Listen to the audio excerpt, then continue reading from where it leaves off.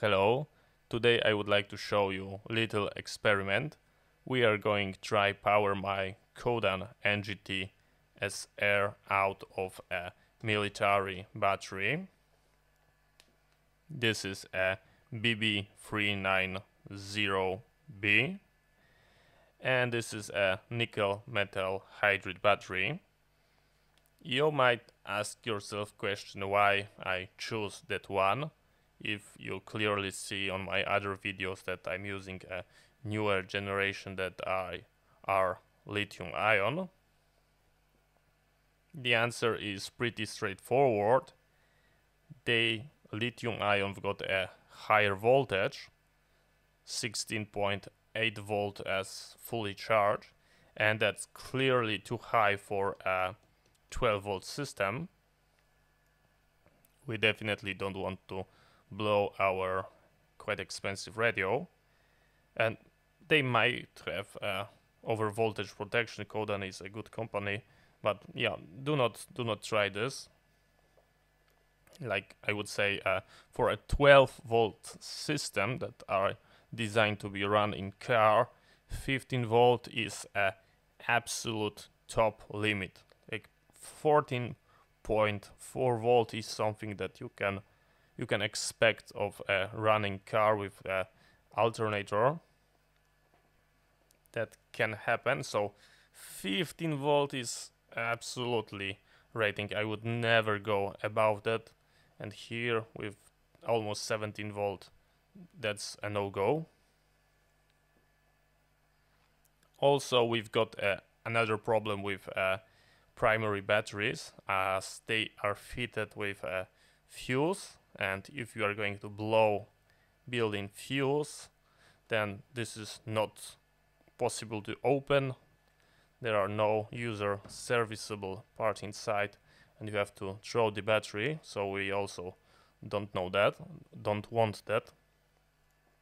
So I did make a research what's the maximum current that we can take from this battery, and I found this device that is issued to the US Army.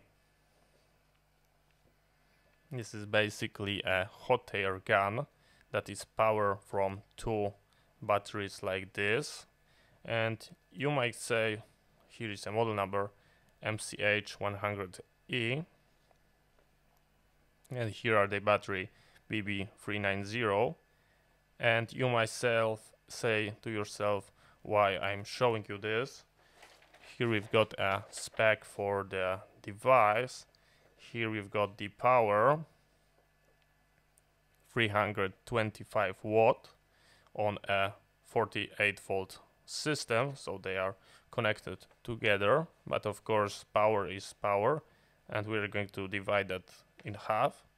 So we can see that over 150 watts it's safe to pull from that battery, and as this is issue for the US Army, I'm sure they make a lot of testing. They make sure that you do not blow any internal fuse and so on. So that should be safe. Let's try to power it on. Let's see what we've got. Here I've got the Anderson power pole connected to this wire with two fuse on the positive and the negative. Here you can see I've got the connector from AliExpress that I'm showing you on the other video, and here we've got a port that it's going to be connected, the plug that's going to be made with the battery, and let's power it on. Here we've got the dummy load, and here I've got the DC clamp meter. We are going to clamp on our positive lead, and we are going to plug the Codan radio.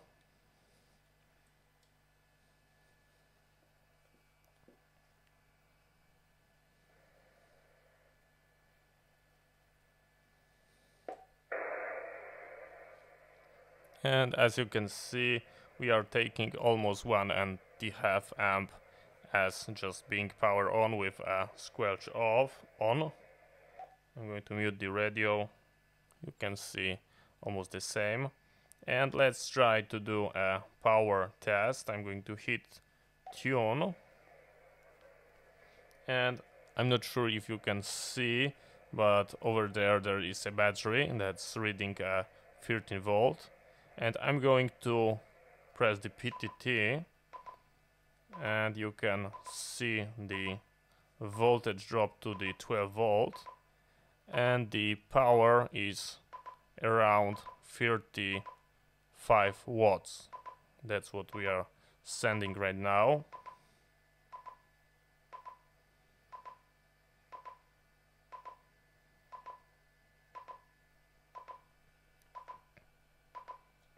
And looks like it's going to stay. Testing.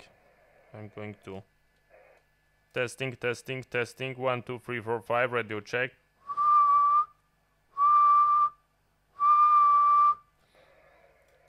So as you can see, it's working quite nice. There is some voltage drop. I'm not sure if that's on the leads, but yeah, it looks pretty nice to me.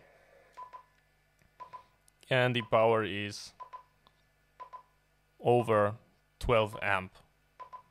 So we are pulling quite hefty amount of power of this battery, and everything looks nice. The indicator are still on. Yeah, so looks like it is possible to power the Codan NGT SR out of the military battery just using a straight wire, and everything looks working fine. So here you've got the answer. I hope you find it interesting. See you next time, and bye bye.